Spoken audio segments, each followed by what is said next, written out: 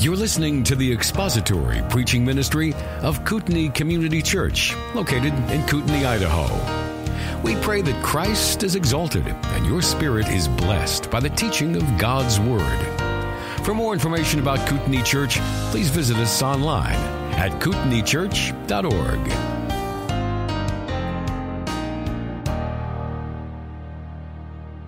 All right, everyone, we're going to get started with our second session, so come on in and find your place again, please.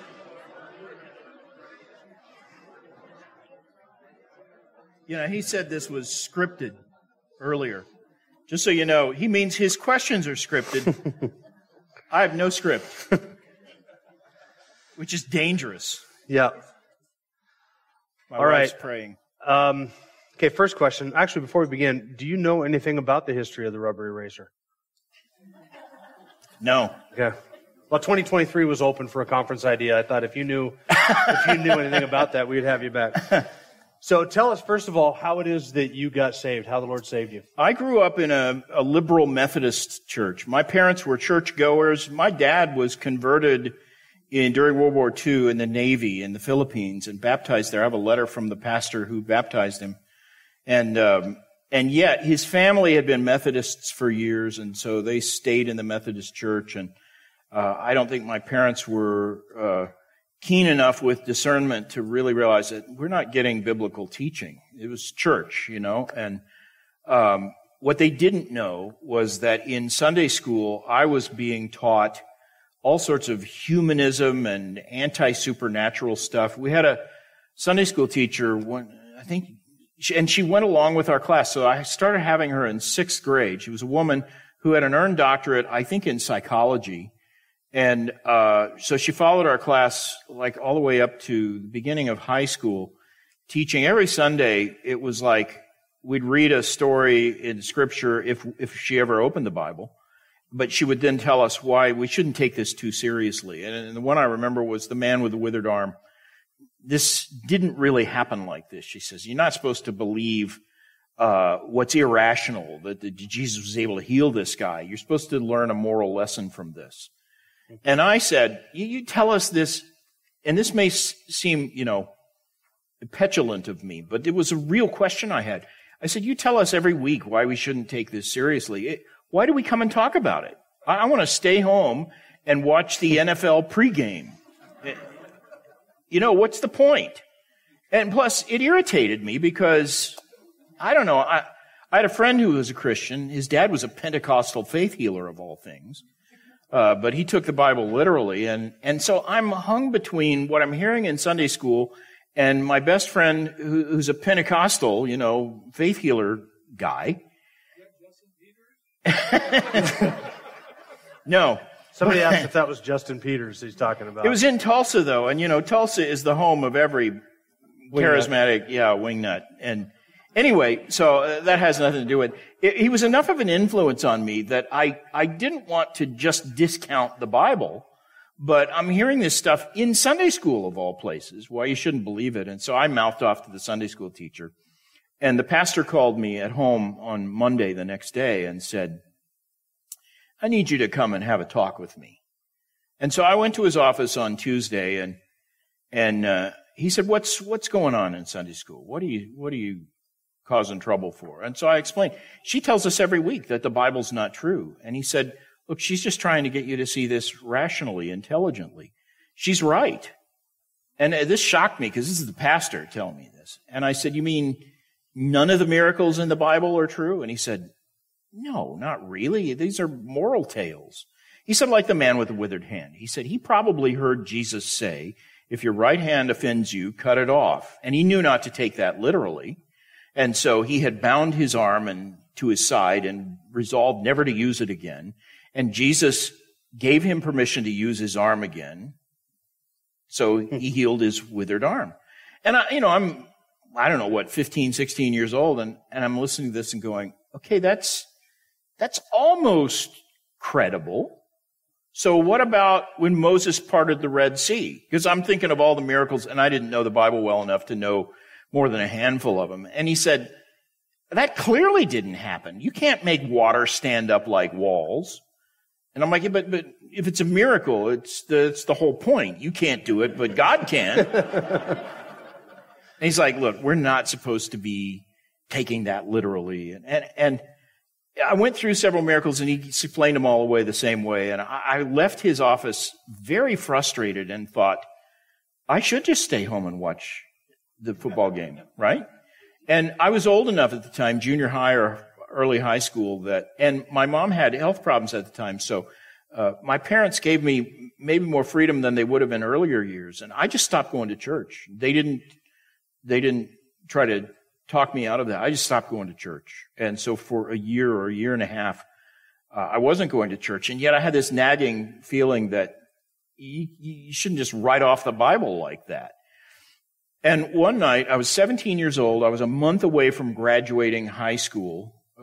It was April of 1971. So we just passed the 50th anniversary of this night when I was lying in bed, unable to go to sleep, feeling guilty for something I had done. It was a minor, I think I had said something unkind to my sister, and she went to bed angry with me, and I just felt like a total heel, And I thought, yeah, I left church. I'm a pagan. I need to do something spiritual.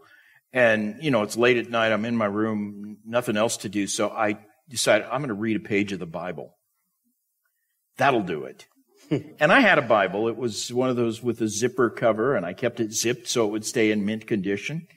But I opened it up and flopped it open at random because this is the only thing I'd ever done with the Bible. And I hadn't even done this very often, but I looked at it like a fortune cookie.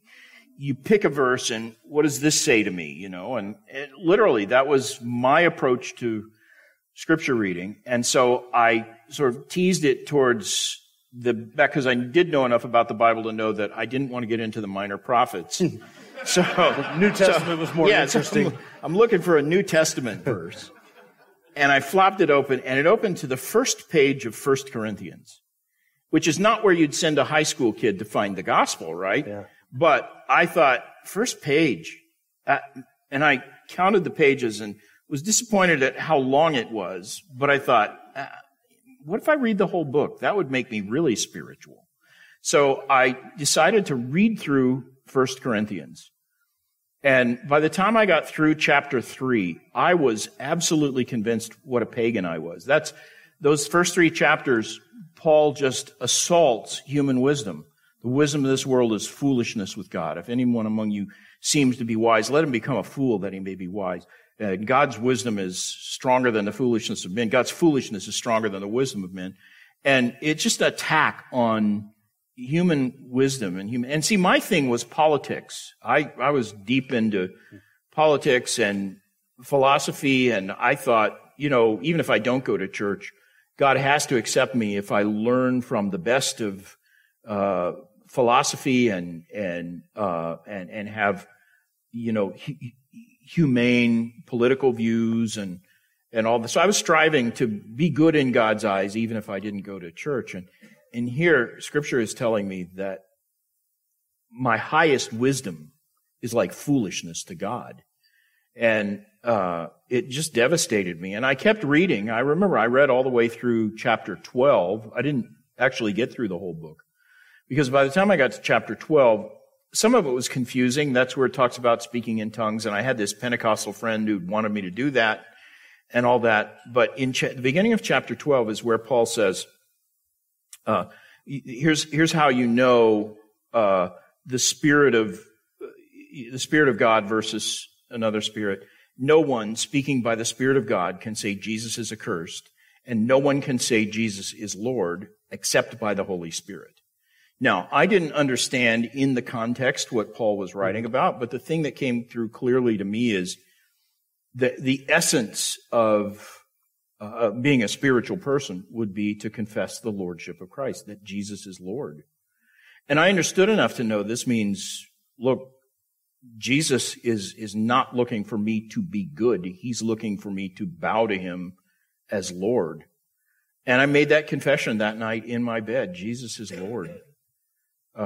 And everything in my world instantly changed. And lots of things that Providence brought to me that very week changed. The next day, in fact, I thought, I need a version of the Bible that I can understand better, a modern translation. So I went to a bookstore to see if there was a better translation, and the bookstore was in the mall. As I'm walking through the mall, a guy hands me a gospel tract. Nobody had ever given me a gospel tract in my life. And this was a really good tract that explained justification by faith.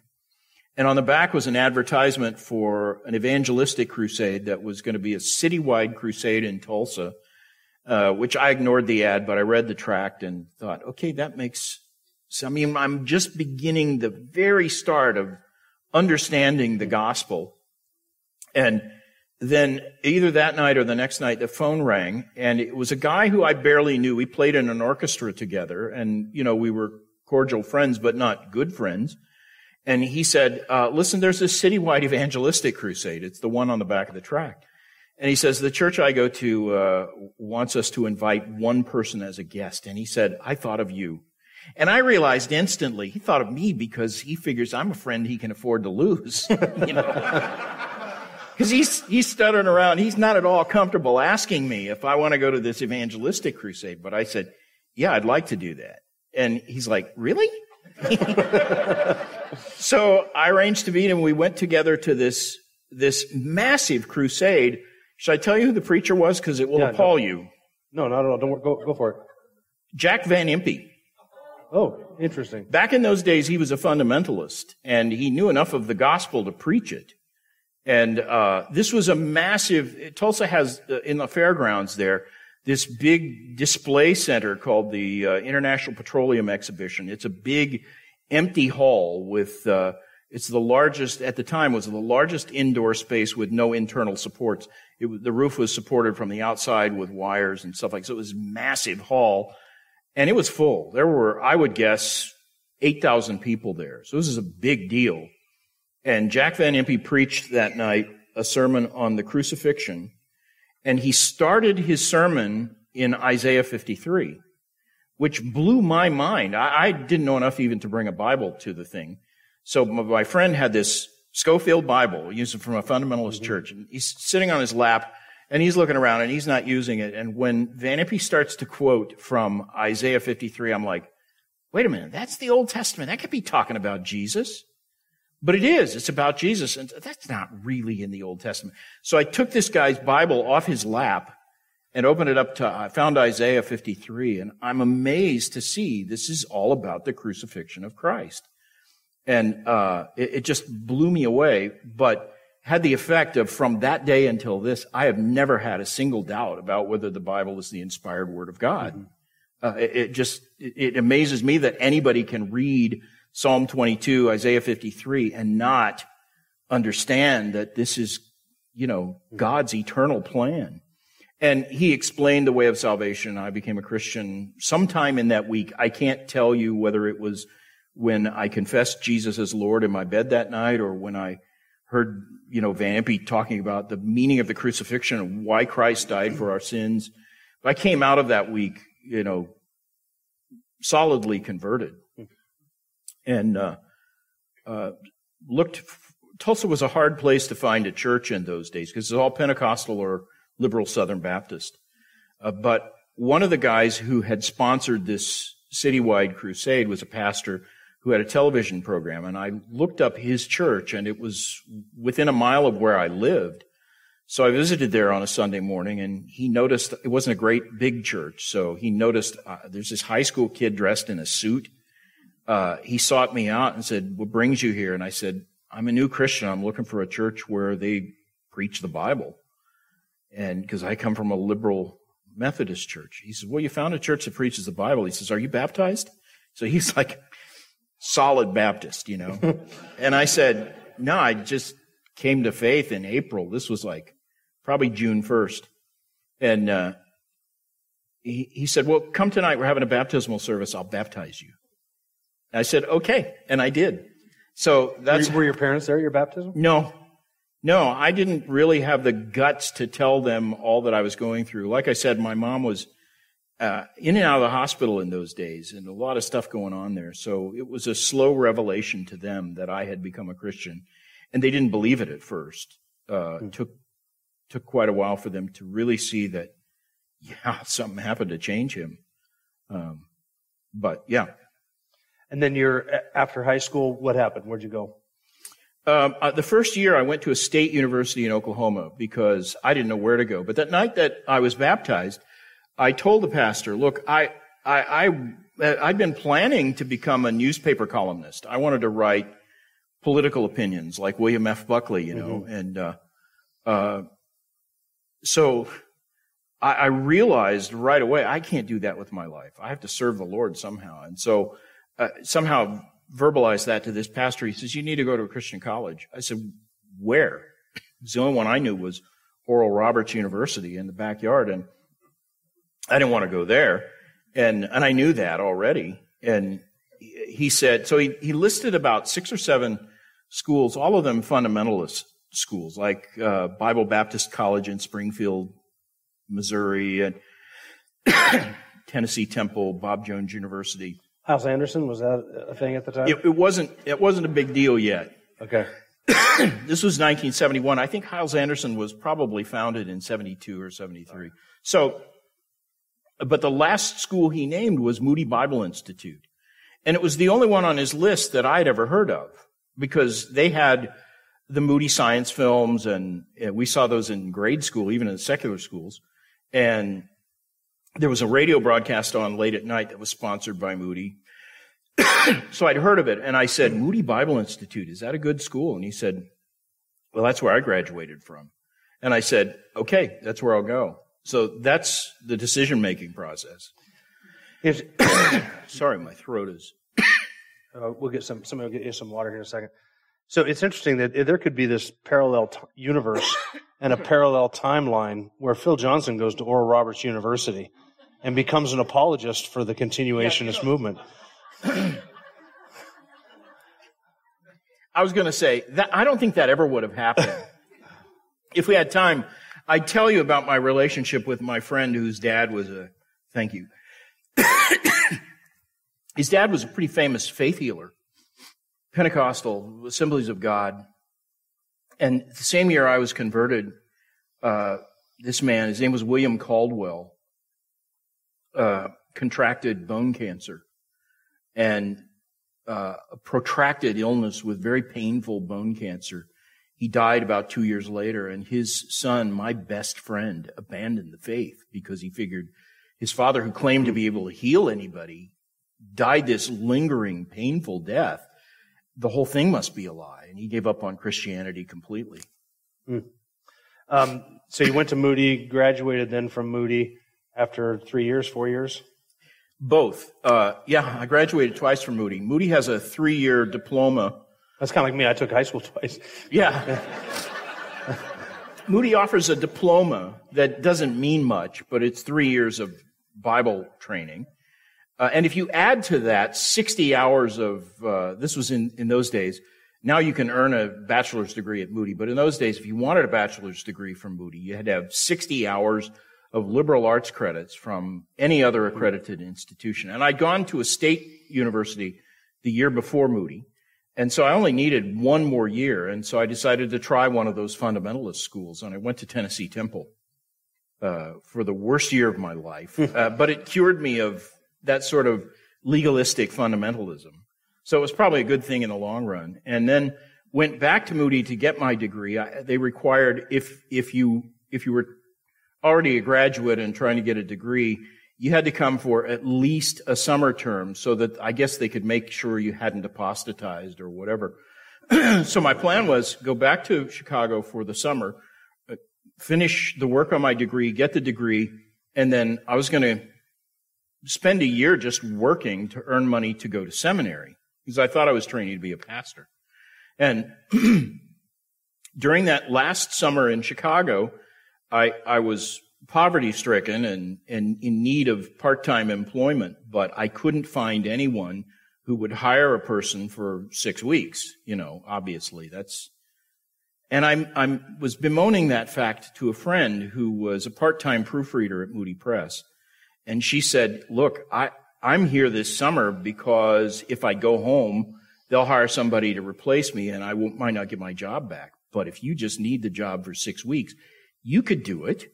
And then when I come back, I get my job back. And she was a sweet girl. I didn't want to disappoint her, but I thought, that sounds dreadful, proofreading. And, but I didn't want to tell her, I don't want to do that. So I just said, yeah, that sounds interesting. I'll think about it.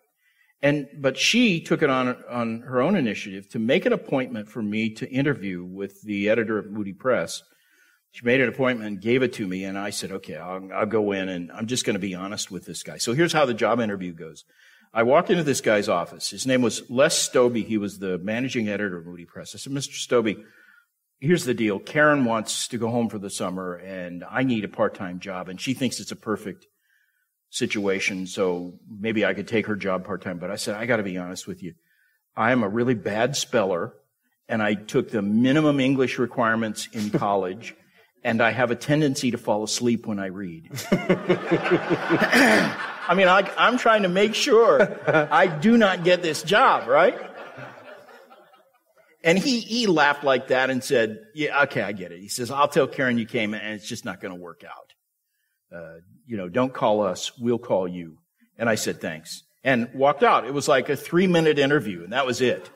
And I thought, well, I dodged that bullet, but now I got to find a job as a night clerk in a 7-Eleven or something, But 20 minutes later, he called me. I'd gone back to my dorm room, and he calls me on the phone, and he says, look, Phil, he says, I thought, maybe we could just let Karen go for the summer and do without her for a few weeks. And he says, so I checked, and I found out we are weeks behind with proofreading, and I need a second proofreader, even if she stays here.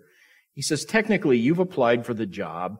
If I have to go through personnel department and all that, and then I'm going to have to, it's going to take me weeks. I need somebody right now. And he says, you're desperate for a job. I'm desperate for a proofreader. He says, I'll pay you $12 an hour if you can give us 3 hours a day. 3 hours a day, $12 an hour. And I'm like, wow, because minimum wage was $3.25 at that time. $12? And I'll do anything for 12. You can drive nails in my toes for 12. So that's how they got me started proofreading. And he said, but I need you to start this afternoon because I've got a thing that has to get done today. So I went back over there, and they sat me down with these typeset pages and a manuscript and said, basically, this is all the instruction I got. You take the manuscript and read it and compare it to the typeset thing. And if there's anything that's not like it's supposed to be, mark it. And so it was a badly set, piece of text. And so there were lots of mistakes in it. So I'm finding all these mistakes. And by the time I'd done it for 20 minutes, I knew this was going to be my life. It was like that dramatic. I just thought, wow, this is kind of fun. All my life, people had said to me, you're too critical. You're a glass half empty kind of guy. You're always negative. Why can't you be more positive? And now they are paying me $12 an hour to find other people's mistakes. You were born for this. I was. Plus, I had always had, though I told him I took the minimum English requirements in college, that was true. But I'd always had sort of natural literary gifts. I was a voracious reader as a child, and I could write pretty well. In my college assignments, the writing assignments, I always got good grades. So I didn't think of myself as a good writer, but having edited a lot of people's writing, I think even in high school, I had some natural writing gifts that really began to manifest themselves. I took an interest in words. I started reading a lot about word usage, and before the end of that summer, they promoted me to editor. They made me a book editor. So that was a pretty good career move for me. And shall I go on? How did you meet your wife? That's the next part of the story. That's right. So I'd been there for a year, and I'm the only male editor in this. In fact, when they promoted me to an editor, Mr. Stobie says, I got to tell you, the salary on this isn't good because it's scaled for women. And even then, that was politically incorrect, right? And I said, well, what's the deal with that? Why is that a problem? And he says, well, it's expensive to live in Chicago. I said, well, it's no more expensive for a man than it is for a woman. If you can pay a woman, you can pay me, I'll take whatever, right? But I was the only man in the editorial department.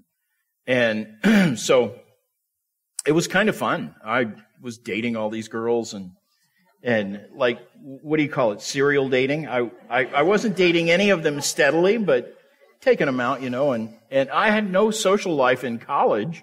I had paid my way through school and suddenly I'm the only guy in the office. Darlene always jokes because these women would have Tupperware parties, and because I worked in the department, they couldn't leave me out. So I got invited to Tupperware parties. And one of the first times she ever went out with me was at a Tupperware party with Moody Press girls. And she thought, this guy's really fun. He's so sweet. And Tupperware parties, and he's talkative and all. And after we got married, she's like, you're not at all like you were at that Tupperware party. So anyway, she comes to work there a year after I had started. She's the new secretary in what's the department? Production. And I didn't even know there was a new girl coming or there, but a fellow editor said to me, have you met the new girl? I said, there's a new girl? And you've been to a Tupperware party with all the others. That's right. Yeah. I'm like, oh, all right. So he pointed me towards her desk, and I went, and within 5 minutes, I was totally smitten. I was like, wow. She graduated from Appalachian Bible Institute, which is a more conservative school than Moody, and I thought, a conservative girl, that's my style. And she's pretty and smart, and wow. And so as I was walking away from her desk, I thought, no, you can't let this one get away. So I did a U-turn after about 6 steps and said, hey, by the way, we're going to a baseball game on Saturday. A group of us, you want to come? And she said, sure. And so that was it. We went to a Cubs game at Wrigley Field. That was our first date. There is today a brick in the sidewalk at Wrigley Field that commemorates our first date there. And it has the score of the game. The Cubs won. And she became kind of a lifelong Cubs fan, although she's upset with them right now. But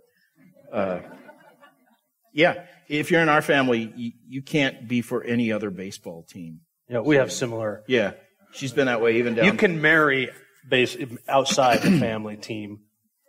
We have a Seahawks fan and a Green Bay fan, but we're working on converting them. That's right. Well, in our family, you might marry somebody like that, but you better get them converted real quick. Right. We don't have any grandchildren until we get this resolved. That's right. That's good plan. So then you meet her, you go out on a date, and next thing you know, it was you're a married? year to the day after I met her or so that we got married. We had a rocky romance. We dated for 6 months, and then she dumped me. Well, actually, she caught me on one of those casual dates with another girl. And it wasn't anything serious even. It was a college friend who had come to town for the weekend during the air show in Chicago, which is a big deal. And it draws like crowds of 2 million people up and down the lakefront. Literally 2 million people. I'm walking in this massive crowd with this girl from Tennessee who I knew from college, and we're not even holding hands or anything. It wasn't like that. It was totally platonic. But who do you think I ran into in a crowd of 2 million?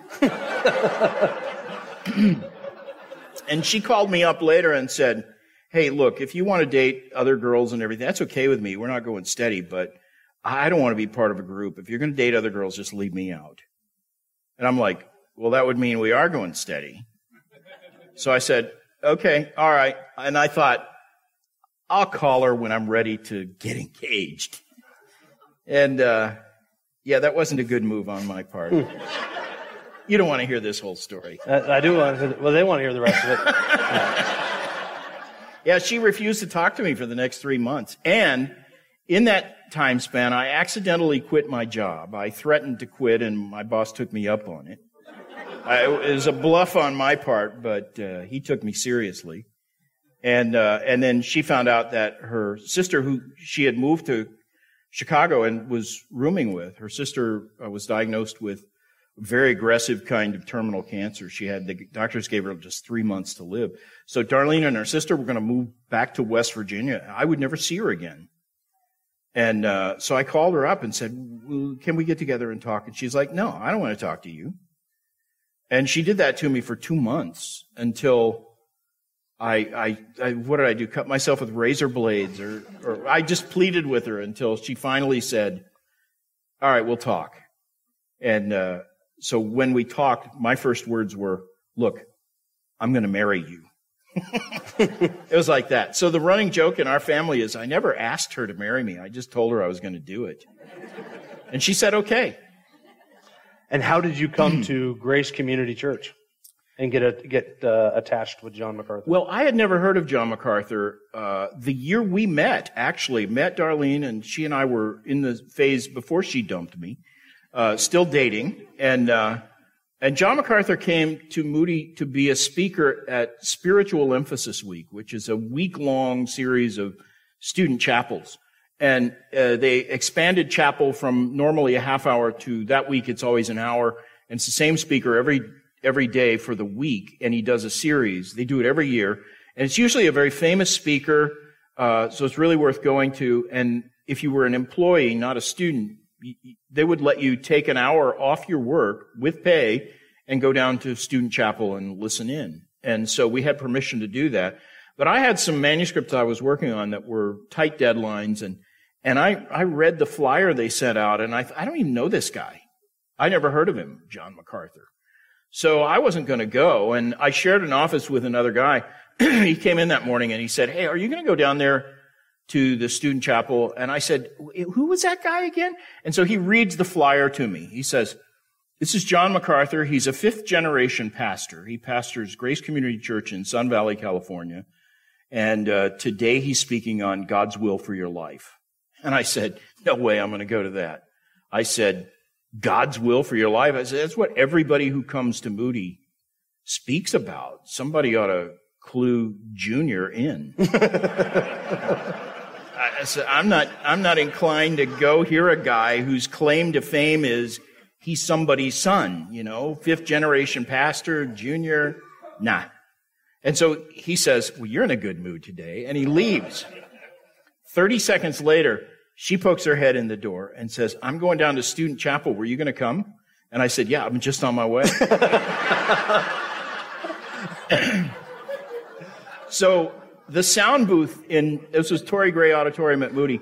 The sound booth is up in the balcony and kind of towards the back.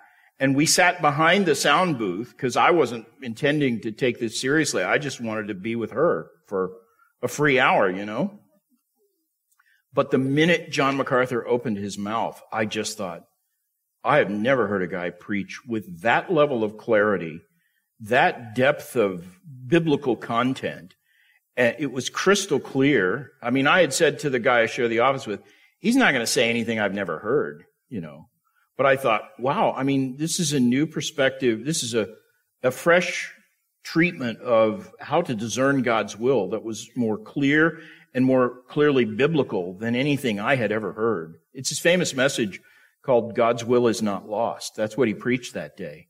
It's been made into a book called Found God's Will. So it's one of John's best-known messages. And ironically, it's one of the few important messages from John MacArthur that's not a biblical exposition. He doesn't go through a passage. Mm-hmm. He takes the topic and basically looks at everything Scripture says about it and puts it all together. It was just profound. And I remember thinking, wow, I have never heard a guy speak like that. And he was young and articulate. Why have I never heard of this guy? He's better than most of the guys they bring in for this. And I thought, I'm glad she dragged me off to this.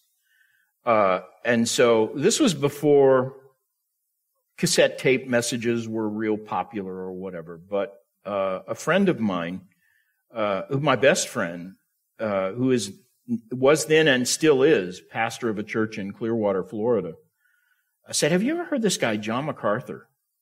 And I said, yeah, I went to hear him at Moody one time. He was the best speaker I've ever heard. He said, well, all his sermons are on cassette tape, and we have them in our church library. I'll send you some. So he starts sending me tapes of John, and those were the very first cassettes. I always joke that the first cassettes I ever listened to from Grace to You were bootleg tapes.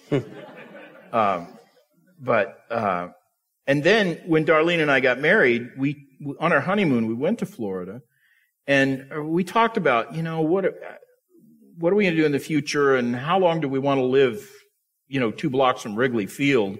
You can't really raise kids in a neighborhood like that. And so we decided, because I was, by then, like I said, I'd accidentally quit my job. I was doing freelance work, mostly for Moody Press. The only thing they saved by firing me was the benefits package. And they were now still paying me to work really on my own time, which meant I could live anywhere in the country and do what I'm doing. And so we moved to Florida to be part of this church where my friend was. And the week we moved to the Tampa Bay area, Grace to You, the radio broadcast, premiered its first ever nationwide broadcast on 3 stations in the country: Tampa, Tulsa, and Baltimore, which I have no connection to. But it's odd to me still that I lived in Tampa. I was from Tulsa, and those were 2 of the first 3 stations Grace to You was on. So I began listening from day one. And I think I must have been one of the first 50 people on the Grace to You mailing list. I immediately wrote in and started getting the material and subscribed to all the tapes from Grace Church. Just began to listen to John every opportunity I got, just absorbed everything. And I never heard him speak without thinking, even the very first time I heard him when Darlene was there in Moody's chapel, one of my first thought was, why haven't I heard from this guy? And he needs to be writing books. This material needs to be preserved in printed, published form. He needs an editor, That's what I used to think. And I would fantasize about, wow, that would be so great. But he lived in California and I was living in Florida, and there was no prayer that we would ever, get together. I had no way of meeting him, and I'm not the sort of groupie who would even seek out an opportunity like that. I just thought, wow, that would be so great. But my plan still was to be a pastor. I was assistant pastor in a Florida church at the time. Shortly after we moved there, a church in the area hired me to be their assistant pastor. So that's what I was doing, listening to John. And one day, Moody Press called. It was Jerry Jenkins who wrote, the Left Behind series. He was the vice president in charge of publishing at Moody at the time. He called me up and said, look, Phil, I wonder if you'd be interested in something we're about to launch. It'll be the biggest textbook project we've ever done. We want to do a series of commentaries through the entire New Testament, and based on John MacArthur's preaching. So if you know John MacArthur, we want to turn his sermons into commentaries. Are you interested? I said, yeah. So he says, we also need an acquisitions editor, and I want you to apply for that job. And I said, well, that's probably out, but I'm definitely interested in working on the MacArthur project. So he says, well, come back here to Chicago on August 19th, I think it was, and we're going to have a meeting with John MacArthur. So that's where I met him. The first time was at the original meeting that Moody Press sponsored with a group of editors to talk about the potential of the MacArthur New Testament commentary series, which, of course, now is complete. Mm-hmm. It took 35 years to get through it. When Jerry first proposed the idea to me, he said, this is a huge project, biggest thing we've ever done. It's probably going to take 10 years to finish. And he thought, that's the biggest idea he could have about it, And their original idea was to use several editors so they could get it done faster. But what they didn't account for was that John still has to preach through half the New Testament, and he doesn't do it at that speed, So, and the irony is, of all of John's published works, the one thing I've never actually done much work on is that commentary series. Other editors have done most of it. But at the end of that meeting, I hadn't said much in the meeting. We'd all introduced ourselves, so I didn't have to introduce myself to John. But I sort of walked over to him while everybody was eating the punch and cookies, and I said, I listen to you every day on the radio. And I said, I'm a youth pastor, assistant pastor, dealing with a lot of kids who I don't believe are genuinely converted, but, I have a running war with their parents to convince them that your child is not saved and he needs the gospel. I said, you need to do a book on the lordship issue, lordship salvation, because this was a big deal in Florida especially. And he brightened immediately and said, I want to do a book on that. he said, I even have a title in mind, The Gospel According to Jesus. And I said, I remember saying, yeah, we'll have to work on the title, but you have to, you have to do that book. And he said, I didn't know he knew as much about what was going on at Moody Press, but he was on the board at Moody at the time. So he said, look, I know Moody wants you to be their acquisitions editor. If they hire you in that role, you call me and I'll make that a Moody Press book, because he said, I've never found a publisher who's interested in the topic. You're the first person in publishing who's ever, shown any interest in it, but I really want to do it. So Moody hired me to be their acquisitions editor. Darlene and I moved back to back from Florida to Chicago in 81. And I spent the next year, the first thing I did the first day on the job was write a contract for the Gospel According to Jesus and send it off to John. There's another long story about why that's not a Moody Press book after all, but it was conceived at Moody Press and contracted with them, and that was the original plan. But I spent the next year working on a smaller book, The Ultimate Priority, which has been retitled Worship with the subtitle The Ultimate Priority. One of the longest in-print books by John MacArthur. That was the first one I edited for him.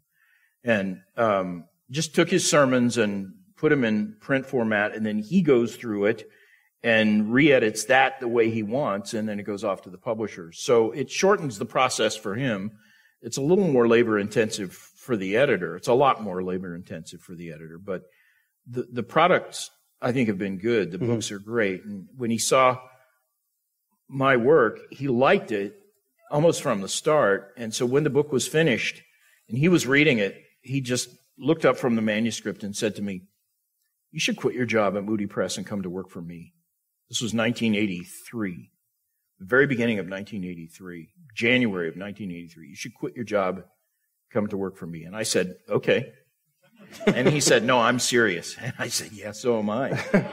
And that was in January. That was the end of January 25th, January 25th. By March 1st, Darlene and I were in California. We'd moved there and have been there ever since. So we're coming up on our, 38th anniversary? Yeah. And did he offer you a job as executive director at Grace to You? No. In fact, I had actually said these words to Darlene. I would so much love to be sitting under John's teaching and editing his books that I'd take a job, shining shoes, if it paid the bills, in order to live close to Grace Church. He could have hired me to do anything. If he had offered me a job as janitor, I would have said yes. But he just wanted an editor nearby. So he said, look, the opening we have right now is at Grace to You, the radio ministry. He says, you probably don't want to stay there, but that's a way to get you in. We'll hire you for the radio ministry, answering mail, answering the questions that listeners sent in. We can hire you to do that, and then when it's possible for you to transition into some other more pastoral role, we'll do that. And so I said, sure, I'll do it. And as it turned out, I've stayed at Grace to You all these 38 years and wouldn't change it. It's like what I was born to do. And what is your job at Grace to You other than editing John's books? I am the executive director now. When I came there, Grace to You, the radio broadcast, was a small department within Grace Church. It was self-supporting, so they weren't using Grace Church's budget. They had a separate budget, and it was totally supported by listener income. But it was a division of the church. It was under the oversight of the elders. And there was another department, a larger department, that produced the cassette tapes. So there was the tape ministry and the radio ministry, and they actually existed in separate buildings. But obviously, they're doing a lot of the same things. It's the tape ministry that supplies the material for the radio ministry. There's so much back and forth. It didn't make sense, first of all, to keep them separate. And second of all, it didn't make sense for this ministry that had, by then, nearly $4 million annual budget to be under the elders' oversight when we had maybe 10 minutes a month on the elders' agenda. We needed closer accountability and closer oversight and better advice on how to grow a radio ministry and all that. So I suggested that we combine the two departments, spin it off, make it a separate organization with a board maybe constituted by the elders, maybe still accountable to the elders, but a separate board of our own. And so that's what they did. And that's really how we exist even today. Well, our board is larger and the ministry itself is much larger, but so we spun off and became a parachurch organization, but under the oversight of these elders, still, at least spiritually. And in fact, to work at Grace to You, you're required to be a member of Grace Church. We wouldn't hire somebody who's not a member of the church. And you are an elder at the church as well as executive director of the ministry. So we still have this very strong tie with the church, but it's separate from the church. I'm not an employee of the church and not in any way accountable to anybody at the church other than, John and the elders that are on our board. And, accountable to the elders of the church in my role as a lay pastor at Grace Church. The church doesn't pay me anything, but I pastor one of the large adult fellowships there. So it's perfect for me. I mean, I had trained to be a pastor, and I am pastoring, but I don't need to be a senior pastor. And, I have opportunities to preach and write and pretty much whatever I want to do. It's like I said, I've felt for years like the Lord just made me to do the role He brought me into. And do you edit all of John's books, or do you have other people that work with you on that? No, I've for years edited the vast majority of the non-commentaries, his adult nonfiction books. There came a time when there were just too many book projects for one person to do. I can only edit maybe 2 books a year. That's like the maximum I could possibly do. So for several years, we did some smaller books that we had other editors at Grace to You sort of put together. When you read them, you can tell they're of a different style than John's books normally are. For the past, 3 or 4 years, my eldest son, Jeremiah. I skipped over this question. Do you have kids, and what do they do? So why don't you? Yeah. Well, my eldest son is Jeremiah, and he would want me to stress that he is not the charismatic prophet named Jeremiah Johnson, but the other Jeremiah Johnson. Nor is he the rugged mountain man Jeremiah Johnson. Yeah, that's right. But he inherited my, way with words, I guess, and the ability to write and edit material sort of just comes naturally to him. And so he started doing some of John's books about 4 or 5 years ago. And John loves his work. I think truth is John likes his work better than he liked mine, which is good for me. It takes all those deadlines and stress off my shoulders, and I'm thrilled to see my son doing, basically what I did. So yeah. Your other kids? Oh, we have 3 sons. All our kids were boys. Jeremiah is the eldest, and he's married but has no children. And he and his wife both go to Grace Church. He's on staff at Grace to You. My second son is Jedediah. He's an accountant, a CPA, and he is business partners with the chairman of the board of elders at our church. And he and his wife still go to Grace Church. They met each other as students at the Master's College during a semester where they studied in Israel. So they met in Israel, and she's from Virginia originally, and now they have 4 children, perfect kids, and all Cubs fans, devoted Cubs fans, all of them, and yeah, they would not hesitate to tell you that they're well trained. And then my youngest son, Jonathan, is a police officer stationed in Hollywood. He's at the Hollywood division of the LAPD, and he and his wife is Susie. Her dad was a pastor on staff at Grace when I came. He now pastors a church in Marysville, Washington, north of Seattle. And she grew up there, and she's a musician, a really skilled pianist. And they have 3 kids and live within walking distance of us. And they all go to Grace Church as well. So the entire extended family is at church on Sunday.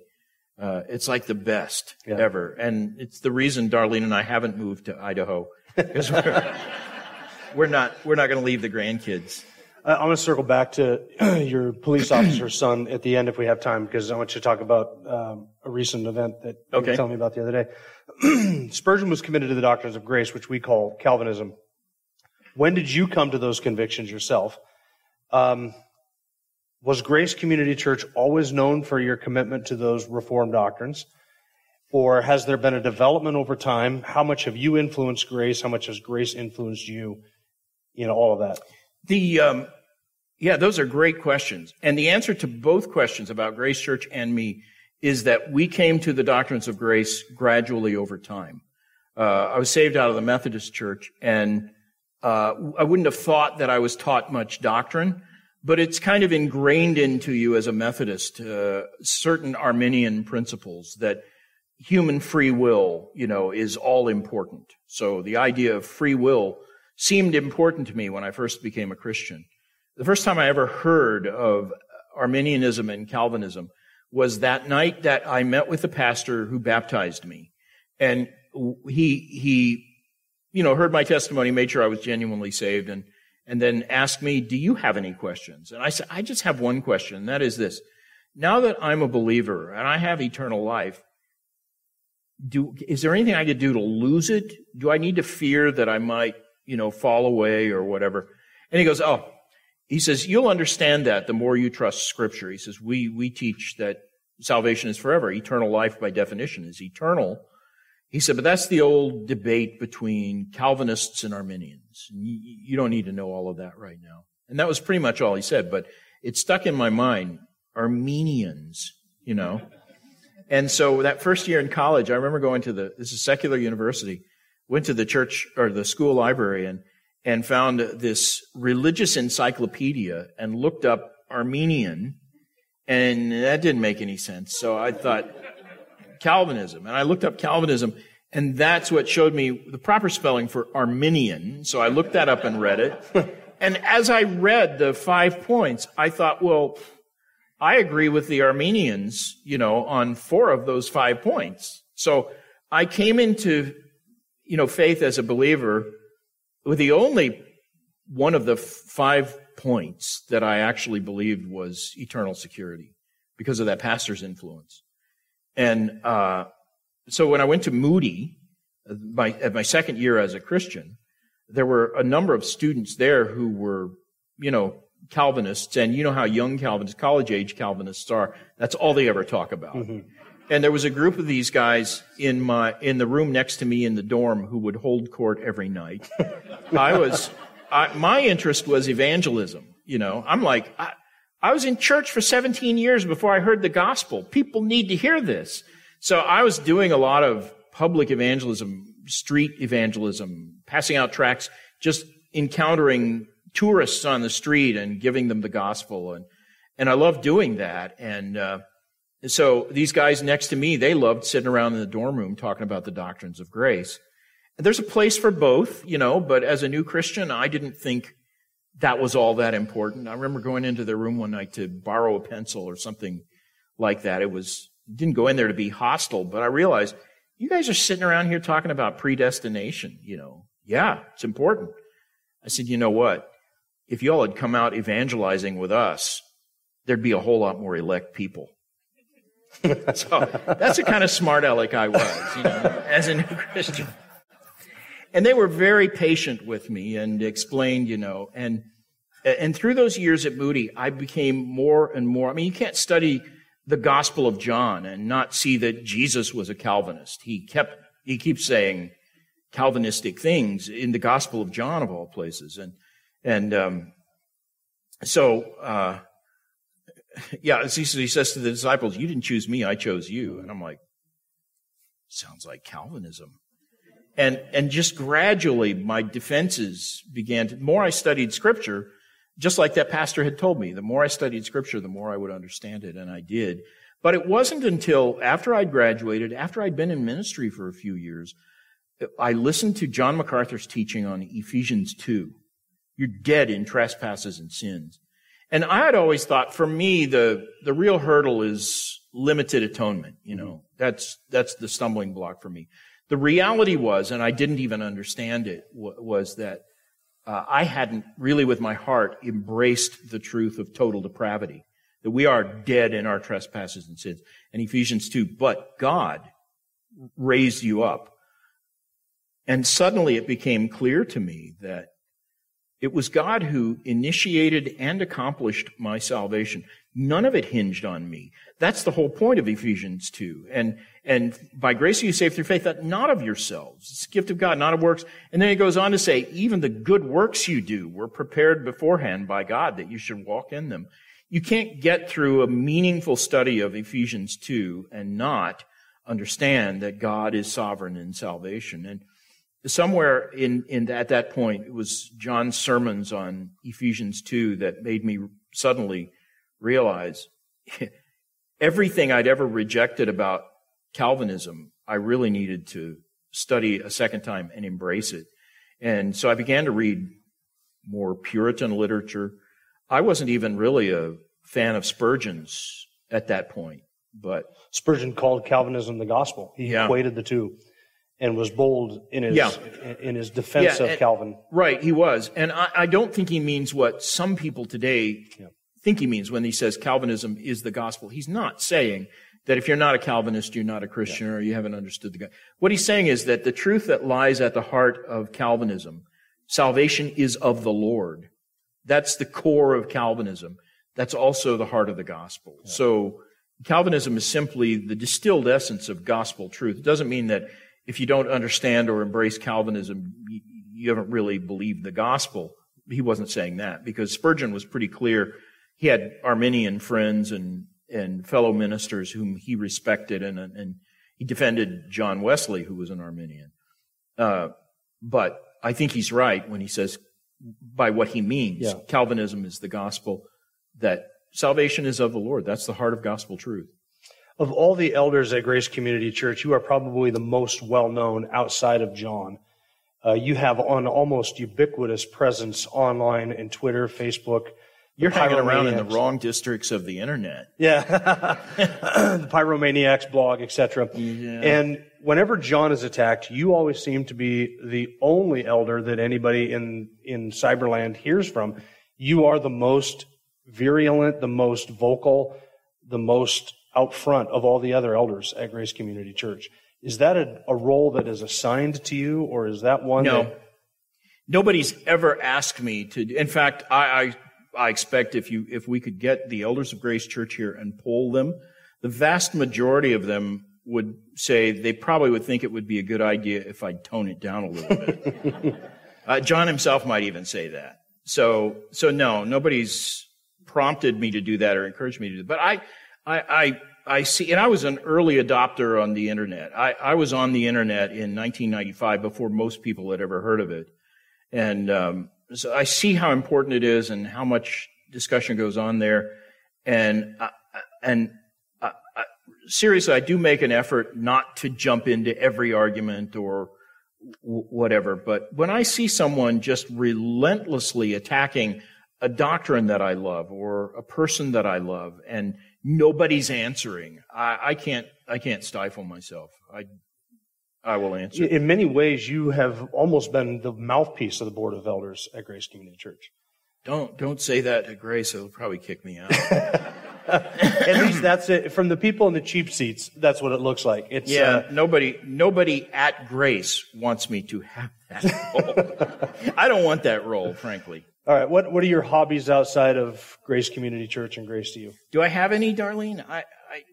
My grandkids, that's about it. My grandkids. And that would be what you do to relax as well? Yeah, when it comes to music, I'm a listener. I love classical music. I love Bach's cantatas, stuff that nobody else listens to.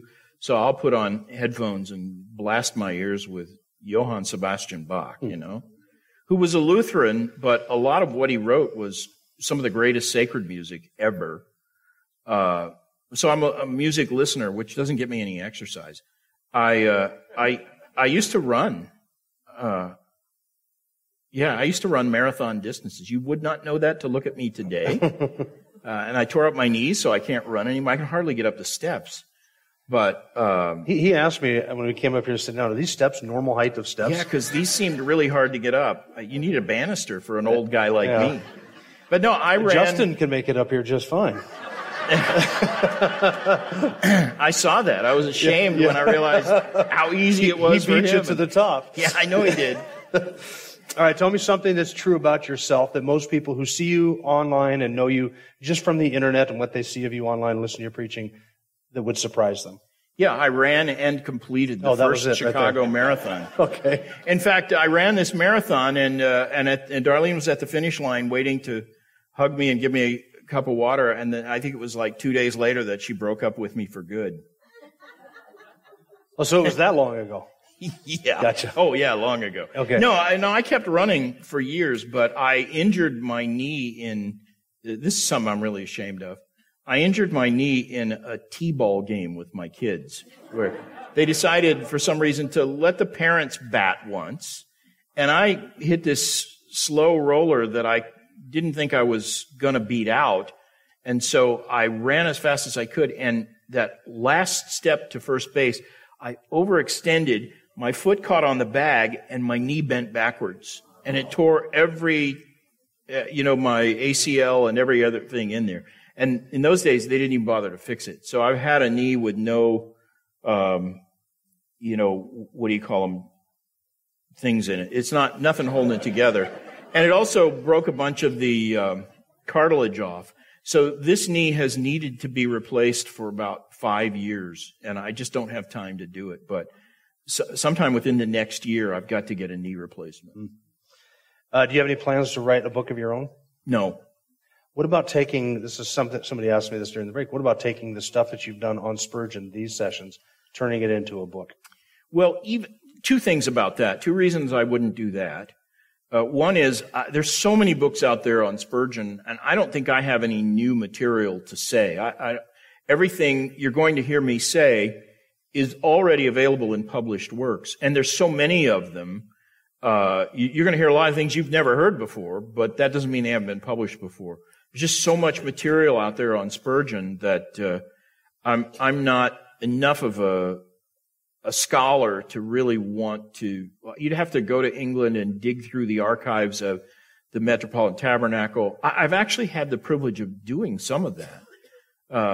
I have photographs of the last letters Spurgeon wrote to his congregation during the months before he died, handwritten letters. And they keep them in a file there at the Met Tab, and they let me have this file one evening to photograph it all. This is something I don't boast about much, but one of my favorite accomplishments in life is I was able to speak at the Metropolitan Tabernacle in London, Spurgeon's church, about 6 times. The pastor there called me up out of the blue around the year 2000 or so, and he had read an article I wrote on hyper-Calvinism, and he said, this is the clearest, best treatment of the subject I've seen, and we want to put it in the Sword and the Trowel magazine. That was the magazine Spurgeon founded. And could we get your permission to do that? I said, yeah. And he said, and while I've got you on the phone, he said, we have this conference every summer called the School of Theology. And we usually bring one speaker over from America. Would you like to be our speaker this year? And he'd never heard me speak. I don't know why they asked me to come, but I said, are you serious? You know me? And so he invited me over there, and they liked me, I guess, because he invited me back 6 times. And the last time I spoke there, well, I'll mention this in one of my things. The last time I spoke there was in July 7th of 2005, 2005, which was the day terrorists blew up the London Underground, exploded bombs on buses, and it was a coordinated attack, about several bombs throughout the city. And those bombs went off while I was in the pulpit of Spurgeon's church doing their summer conference. And it shut down London for days. I mean, you could walk through the streets of London. There wasn't a car or a person. If you've ever been to London, you know that doesn't happen. but the place was deserted for the next 3 days. We were fortunate to get back home. But that was the last time I spoke there. I told you that in my message that they don't allow musical instruments other than an organ. They're very particular about music and worship music and what's appropriate to sing and what's not. And the pastor saw a video of the music at Grace Church, or a picture of me speaking in Grace Life, and there was a set of drums behind me while I was speaking. And he thought, that's it, I can't have him back to speak anymore. So that was the last time? Yeah. So, but I love the place, and he's actually a great preacher. He started pastoring that church the same year John MacArthur started at Grace Church. So there's a parallel there. And when he started as pastor, the Metropolitan Tabernacle had gone down to, I think he told me once there were like 18 families. It was a dying church, and he was a church planter. And so they called him there to basically revive the church. And he's done brilliantly. The church now is standing room only every Sunday, and it's a great place. The gospel is preached clearly there. It's one of the few churches in the world. He tells me there are others. It's the only church I know of that has faithfully proclaimed the gospel for 350 years or longer. Wow. And it's never drifted into liberalism or heresy. It's as orthodox today as it was during Spurgeon's time. That's an amazing record for an inner city church. And I love the place, and I love the people there. But we do have different ideas about what's appropriate in worship. I have a book titled What's Eating Jonah? And you did publish a booklet, isn't it? You did publish a book. Well, I didn't publish it. That was a series of sermons I preached, and I did it in India during one of my summers there. And Grace to You has an office in India, and our office staff there said, "Can we publish these in our newsletter, like serially?" So they took these messages and published one each month in their newsletter, and lots of people were asking for permanent copies. So they compiled them all in this little book, and they said, "What do you want to title it?" And a friend of mine jokingly said, Jonah, you should call it What's Eating Jonah. So I said, that's a great title, actually. So they published the book. It's one of maybe 5 or 6 books that have been published from my material, all of them overseas. There are 2 major ones in India, What's Eating Jonah, and another book on the life and times of Elijah. It's a bigger, better book, actually. If you don't have a copy of that, I'll see if I can get you one. They're both out of print, I'm assuming? I think so, yeah. And then in Italy, I taught in a seminary in Italy for nearly a decade. Every year we'd go over, and it was a marathon session, a week long. I would teach 8 hours a day through all of systematic theology in a week, and it would be translated into Italian. And I did some series over there. I did one on the history of heresy, one on, I can't even remember them all, but there are at least 3 or 4 sermon series that they compiled and published in Italian. So I have books in Italian, books in India, never published a book in the United States, and I have no ambition to do so. What is the retirement plan of Phil Johnson and John MacArthur? If you said the word retirement to John, he would probably take offense. I don't think he has any intention of retiring. He is a 5th-generation pastor, and as far back as I've heard in his family, his father, his grandfather, all of them preached right up until they died. And I think John has every intention of doing that. So assuming, let's say John MacArthur dies next month, who is going to take over Grace Community Church? There currently is no clear-cut plan. I don't know if there's anyone on staff who's stupid enough to do it. Because whoever steps into that role after John is going to, find it very difficult to the expectations have been set pretty high. So I don't know. I don't know. And I just hope it doesn't happen. I think it's quite possible. You realize possible. Eventually it's going to happen. I realize it will eventually happen. But John's father was 90 years old when he died, and he preached his last sermon a month before that. So, and John's stronger and better health, I think, than his dad was. It's conceivable. I wouldn't put money on it, but it is conceivable that he could continue to be pastor at Grace Church for most of the next decade. He's 82 right now. So if he lived to be 95, I would expect him, as long as he's got his mind.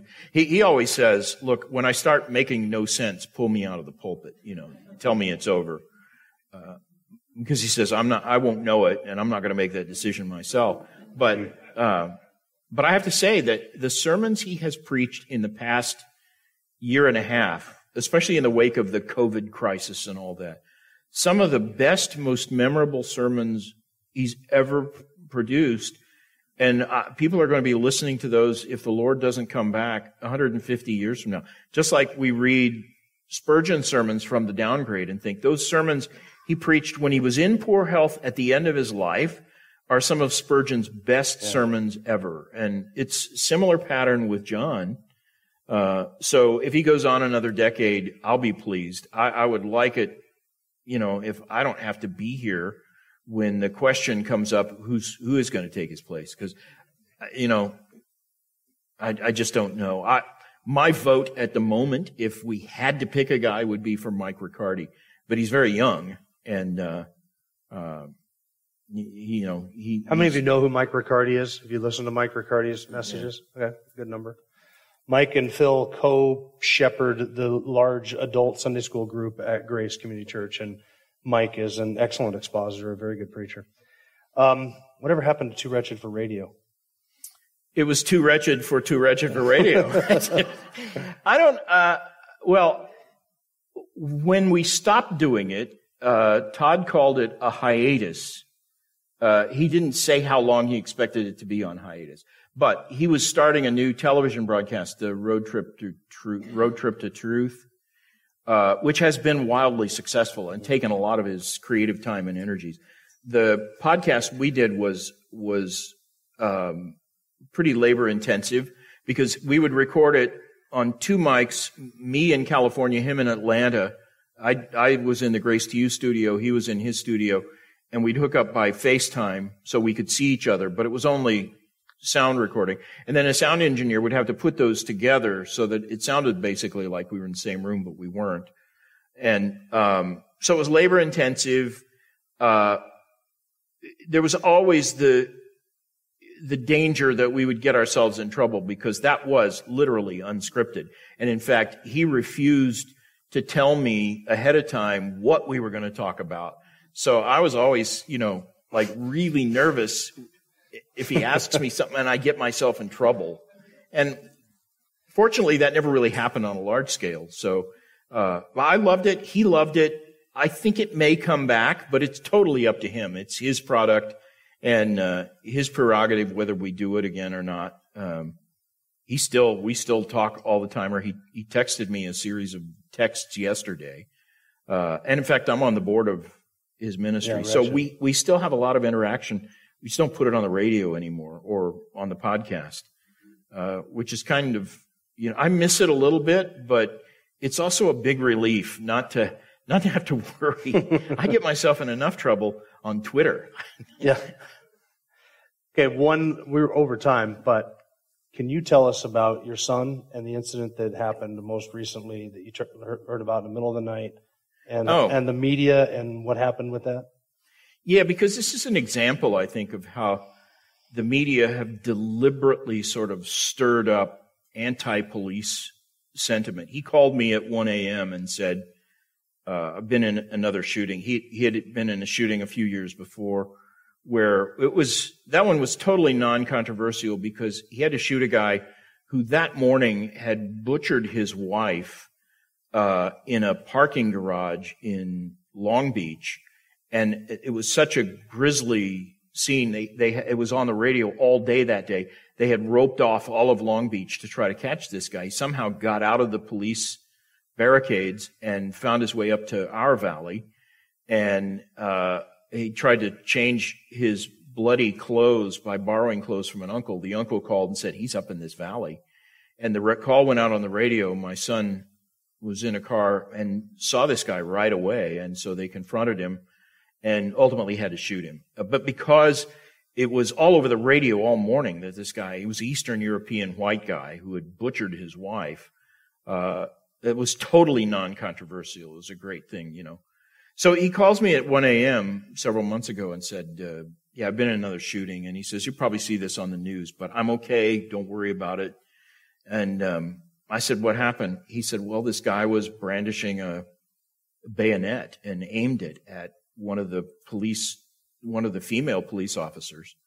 And my son, who's one of the few LAPD guys, or one of a limited number of LAPD guys who are trained to use a rifle, and he had his rifle, and he was, you know, sort of guarding this guy. And when this guy raised his rifle to shoot at a police officer, he had to shoot him. So it was 1 a.m., and I thought, okay, how do I find out what's going on?